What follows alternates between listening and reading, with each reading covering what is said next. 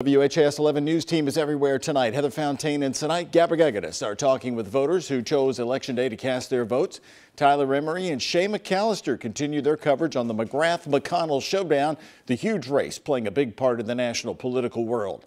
Plus, our political editor, Chris Williams, is live giving us expert analysis on the results for tonight, along with the weight Kentuckiana has on the races. First, Heather Fontaine kicking off our coverage. She's in Oldham County right now. Heather?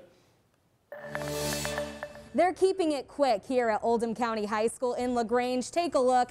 No lines out the door. In fact, many voters have told me they're in and out in under 5 minutes. Come on, folks. You ready to get your vote on? Super simple, super quick. It was literally the best voting experience I've had. It's your duty to do it. It's not just a day that everybody runs up here and runs off.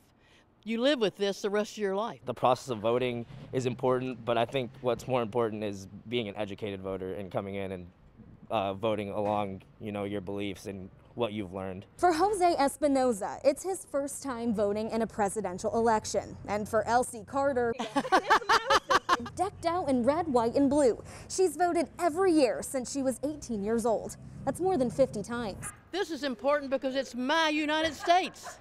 This is my America. This is your America.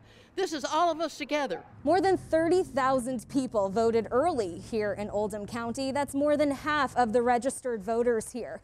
Everyone making sure their vote is counted.